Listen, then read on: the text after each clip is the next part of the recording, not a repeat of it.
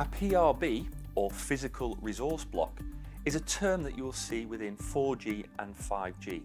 However, even though it appears in both technologies, it is slightly different. So in 4G, the physical resource block, as its name suggests, is a physical resource. It's 12 subcarriers equating to 180 kilohertz, and it has a certain amount of time, the time being half a millisecond, usually referred to as a slot.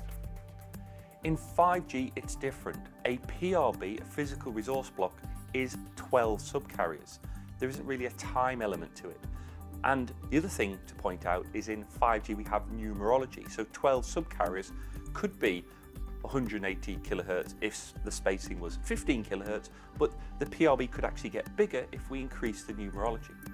So be aware, they are different in 4G and 5G.